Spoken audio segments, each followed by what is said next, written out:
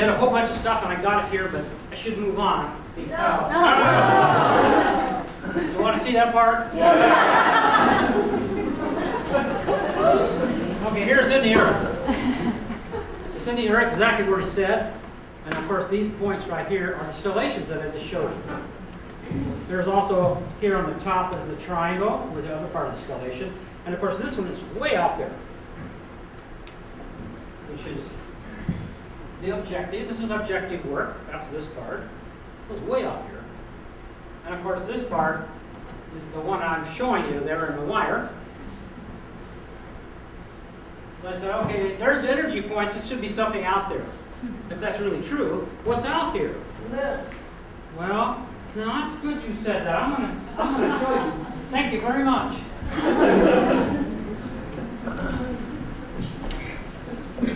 That is cool. That's worth $10, I think.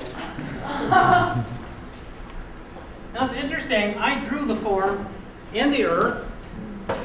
This is a three-dimensional projected geometry because it's showing one view that's moving in time. Here's the form, and here are the points, and here is the sphere of the earth.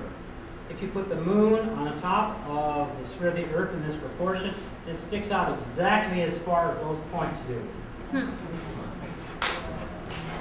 What about this one? Where is this? What's this doing here? Well, that's a lot further than the moon. Well, the diameter of the moon is 2,160, so that's how many miles that this guy goes out. So what is out there?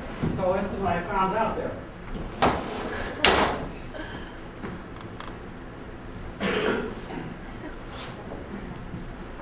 The Van Allen belts are out there. These are donuts of energy that goes around that soaks up the rays from the sun that are harmful to our Earth and keeps it safe. And they know this because they shot a rocket out here. The guy was named Van Allen. And wire counter went off, went back on, went off, and they kept going around and around and around, and they finally found out that there's two domes. And that's where these points are. These expand and contract a little bit. So it's pretty on. When this expands, it's right on.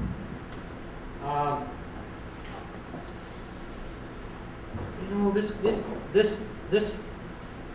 diameter could be what Real Star's talking about. You know, old sun, old moon, you know how Earth is getting more and more constricted, dense.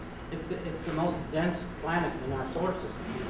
These could be where it was before, because Real Star talks about that. At his time, there was no knowledge of Van Allen. So he said that the Saturn sphere was where the Saturn was going around in its orbit. That was the size of the Earth in the Saturn period. So, why do I have two here and two here? Because there's only one. The reason is because I put this form in the Earth. And this is what it looks like.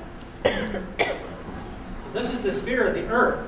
And these are how far they stick out. And there's Van Allen belts here and Van Allen belts here. But I didn't find anything on them. But, you know, that's beautiful. And that, you know, that's how the Van Allen belts, I think, may be coming in. It's a lot of fun.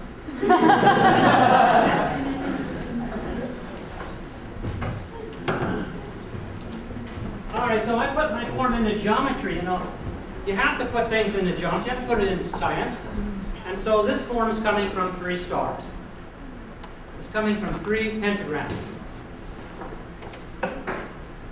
That's the precise geometry of this form. You think, oh, where is it? Well, it's right here.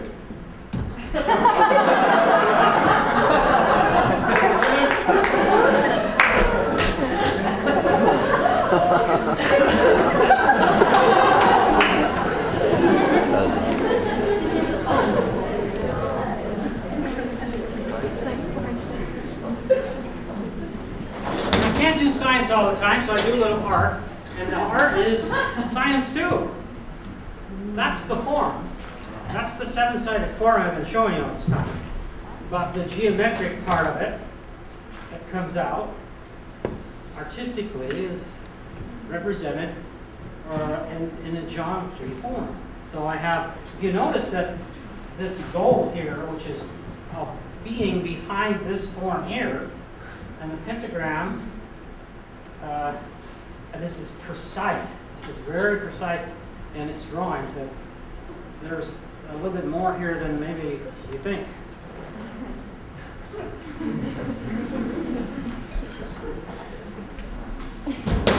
Interesting about the Earth. At the same time I was studying this came out. Scientific American said, sculpting the Earth is hell. Perfect for me. They said, the scientists said that this is the inside of the Earth as a CAT scan, and as you slice the pieces of layers of the Earth down, the red gets stronger, and the blue starts to disintegrate or go away. And the blue is the very deep part in the Earth. They're roots, like the root in our teeth. They go down and deep. And I said, okay, I went to Caltech, Pasadena, and I went to this guy, said, what's going on?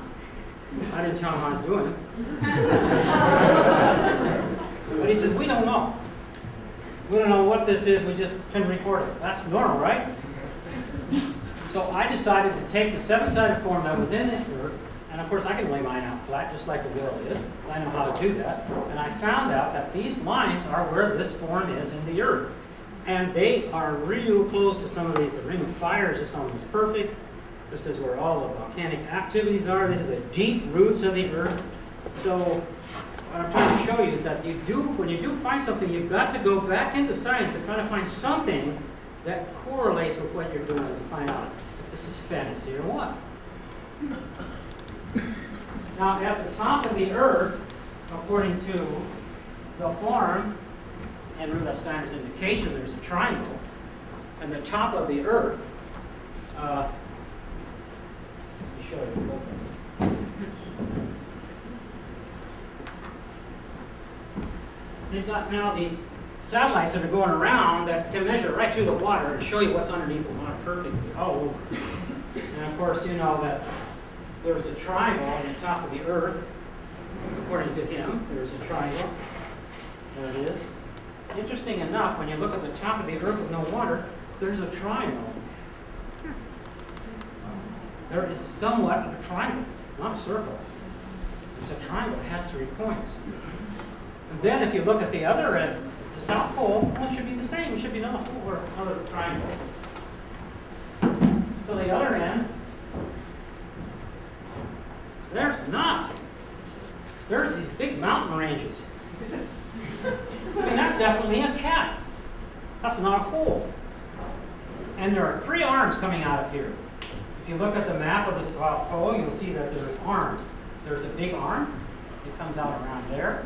A second, smaller, and a little one right over there, but it's broken into 3.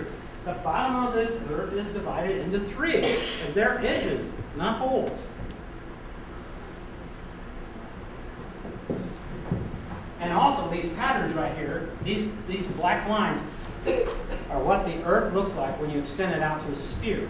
They become curved. And these curves right here, that's the big arm. But look, it goes right against here against South America.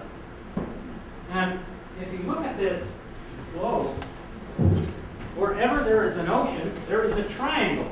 And of course, triangle is the form for water in alchemy. So here's the Pacific Ocean, there's a triangle. Okay, and over here, Indian Ocean, there's a triangle. And over here is the Atlantic Ocean, there's a triangle. And where the quadrilaterals are, which should be where the land is, because it's 4, and Earth is 4. So what's really neat is that this little island right